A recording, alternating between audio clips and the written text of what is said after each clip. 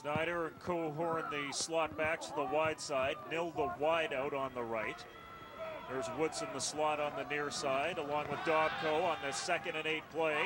Glavich floats it up over the middle, and it's incomplete. And what a hit over the middle, and not moving is Matt Walter, as he was knocked out stone cold. Coming across the middle to make the contact was Bryce McCall, the 5th-year safety, who had that one read from about 5 yards away. Glavich puts that ball up, and pretty much that was Woodson that caught that in a second play. We don't need another receiver from Calgary getting hurt here. Glavich throwing the ball high, Bryce McCall timing it, and just ticking Woodson under the chin, and Woodson's down in the field now. I don't know if those are birds flying around his head right now or those are stars, but he looks like he's down flat. And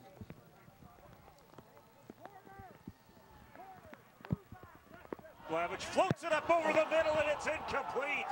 And what a hit over the middle. That was Anthony Woodson, and that was not Matt Walter. And Woodson has been a guy that is, as you mentioned, sustained injuries. It's a real report from the infirmary when it comes to Mr. Woodson. You just in 2007, he led the Canada West in rushing with 1,183 yards. 2008, broken ribs. 2009, a foot and shoulder injury that kept him out of action for the entire year. And now this, a very talented player drafted by Winnipeg in the 4th round, 29th overall, and now he is motionless down on the field at the 25. They've got the stretcher out in the field for Woodson now, but again, Glavich throws the ball a little high. Woodson, with confidence, goes up high to get the ball, exposing himself in the shoulders, and there is Bryce McCall coming in, putting helmet on helmet, and we saw Blake Nill out in the field, furious. And I think he's calling for a headshot on that one, and that was the reason for him out there. You look at him now, he's pointing to the referee. He's looking for a call after the play. We won't see that, but he is in a position now where he's just lost another one of his all-star receivers who was supposed to come into the game, limited play, and now it looks like that'll be the case. But a lot of the medical team out there looking at Woodson right now, and hope that the injury wasn't to the neck or the... Oh, you can see on another of our highlights, I'm looking at it, and it is an impact. Bryce McCall had it timed perfectly and put the hit on Woodson. Maybe if the folks in the truck can roll it back on that hit again, we can show you the head-to-head hit. And that's what has Blake Nill so upset. Folks in the stadium also have the opportunity to see the replay at the very same time you were seeing it at home, and that was the initial reaction a few minutes ago, a series of boos from the Calgary faithful here after seeing that head-to-head hit replayed. Bryce McCall, I think, reacting to the ball, following through, putting his head down as the receiver Woodson was coming down. I don't think it was intentional by any stretch of the imagination. But, you know, in the Canadian Football League, they're cracking down on head-to-head hits on the quarterback. This is something in amateur football that they need to look at in terms of cracking down upon that helmet-to-helmet hit. Let's go downstairs to Brendan. Guys, just to re-emphasize what you're talking about, I'm standing here on the Dino sideline. It's completely silent right now after the passionate outburst from the sideline upon seeing the first replay. And I'll tell you right now, they don't want to see it anymore. That's what a lot of them are saying. And they're saying the same things, is that it's him helmet to helmet, and that's what's bothering a lot of the players. And the fact that it's Anthony Woodson, it's troubling a lot of them. They're very, very fired up, though, on this sideline. I think they're planning on using it to their positive. Well, and the problem here, as I mentioned before, with Anthony Woodson, who, if he can manage to find a way to stay healthy, this guy possibly has a CFL career ahead of him. He does have the physical talent. His problem throughout his career has been staying healthy, and that is highly unfortunate. He came into this game at about 80%, and with that head-to-head hit, I would think that he's probably going to take another year off and take another medical leave. We don't know what's happening here, but both training staffs are out in the field. They have Woodson being placed onto a backboard to take him out. No emergency vehicles yet on the field. The Saskatchewan bench and the Saskatchewan defensive team is on their knee in respect, quietly looking at the situation. Calgary players on their sideline finding out, getting together, looking on the field with concern, and you don't like to see this. The rain is falling down even further, allowing the players to cool down, get a little cold, but they're going to make sure they do what they have to do to protect and stabilize his neck, body, and again, Woodson, not injury prone, but riddled with injuries. This is just a catastrophic ailment to Calgary by losing both Woodson and Parker here early in the season and early in this game. Well, the emotion has simmered down from Blake Nill as he gets soaked along the sideline, this rain adding a bit of a somber note in addition to the condition of Anthony Woodson. I think it's gone from emotional outburst to grave concern, looking out on the field, making sure and seeing if Woodson, not knowing what his condition fully is. At point of the contact, it looked like he was knocked out. He just had his head fall to the side. His arms and feet were motionless and in a position now where it looks like a severe injury. This can go one of two ways for the Calgary Dinos when we get back to the context of the game.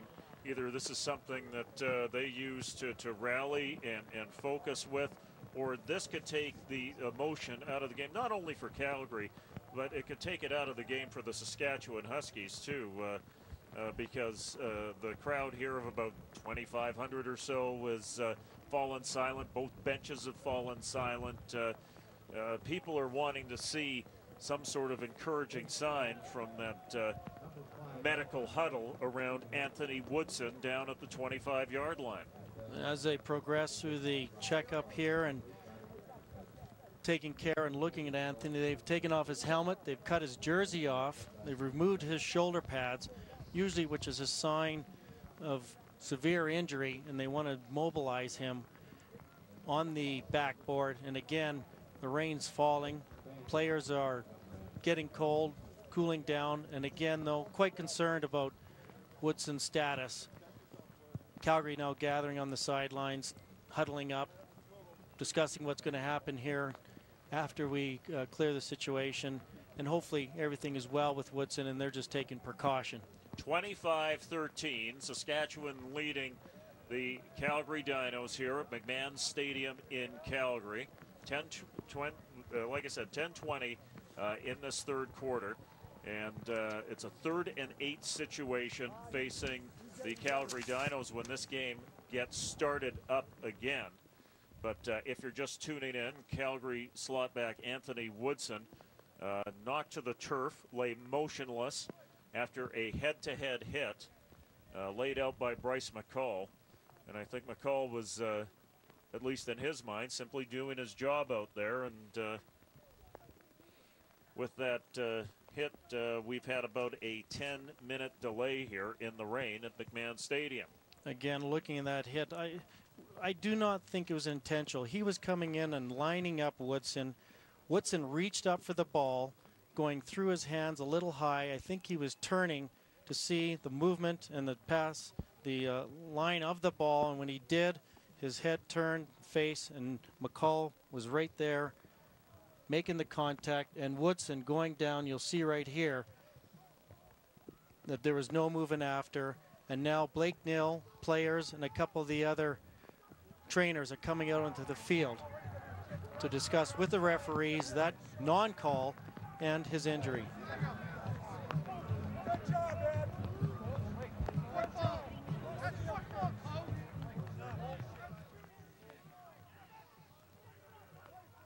I don't know if Blake Nill is now yelling over to the Saskatchewan bench and someone trying to restrain him, pull him back.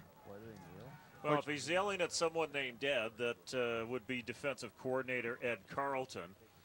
And unfortunately, I think Blake Nill, discretion is the better part of valor here in this situation.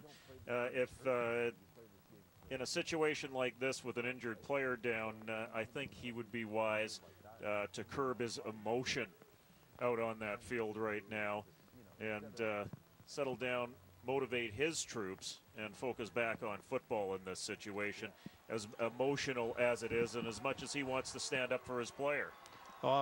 Red. Right now, the referee, Calgary, is getting a objectionable conduct, and was probably discussion and talk either from Blake Nill or players that were walking back off the field. But Calgary doesn't need to get emotionally involved right now, although it's tough not to. Seen one of your better players, a player down on the ground on a backboard, his equipment cut off. Calgary needs to kind of regroup, figure out what they're going to do here. And I'm looking at the depth chart, figuring what receiver is going to come back in and be able to help out here with the receiving corps. They've got listed here Milos Zikovic, which is an SFU product that might be coming in as an inside receiver position after we have the situation in this severe injury to Woodson cleared off the field. Milos Zivkovic is a quality receiver when he can get into the groove. He was certainly a one-man army against the Saskatchewan Huskies in a semifinal game going back 2 years, coming up with several key catches. With the lack of emergency equipment on the field, some of the trainers and some of the big Calgary offensive linemen have come out to carry that stretcher and carry Woodson off the field, covered in a blanket to keep dry and warm. But the concern on the backboard, Calgary, the coaches, the players, seeing him carried off, some of the players coming out to the field to wish him well, to talk to him. Well, I know that Brendan Parker will be down in the middle of that and get an update for us on the status of Anthony Woodson as soon as possible from the Calgary medical staff as he gets ushered off. You saw Blake Nill out in the field being angry at somebody, and if it was somebody on the Saskatchewan's bench, I don't think any of the coaches or any of the players would intentionally go out and try and hit someone high. It was just a situation of the play, and the severity of the play has created a lot of emotion for these players. Outside the stadium, you can see the ambulance and the medical vehicle coming into the stadium as they walk Parker off the field on a backboard, and again, a lot of concern. Well, hopefully cooler heads prevail, and both these teams now focus.